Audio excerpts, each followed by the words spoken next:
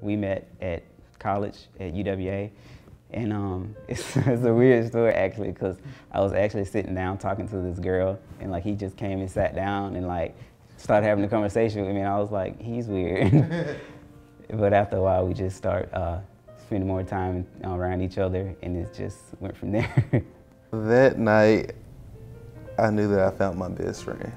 I know I could stay up all night and laugh and talk about anything.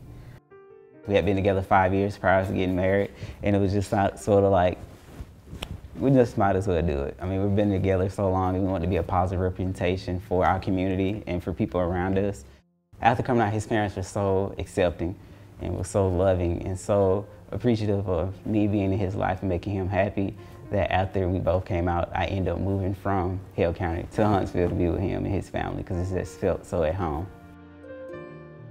Working in healthcare when it comes to LGBTQ rights, we recently upgraded our system now. So now we have this transgender setting in our computers when we register people, so that we can use their correct pronouns. And we can see on our side, we can see born male or female, but addressed as male or female. And I just was happy to see that in our setting to accept people as who they are and not who they used to be. It's unbelievable the number of teens that come into the hospital who says they're contemplating suicide, and to sit down and talk to them to find out the motive behind it.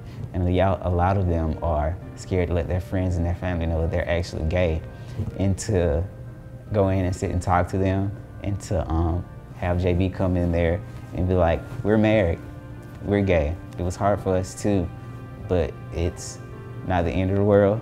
You just have to get around a group of people and a group of friends who understand. I'm here for you. I'm here to listen. I'm here to talk. And I'm just here to love and appreciate God for putting you here on this earth.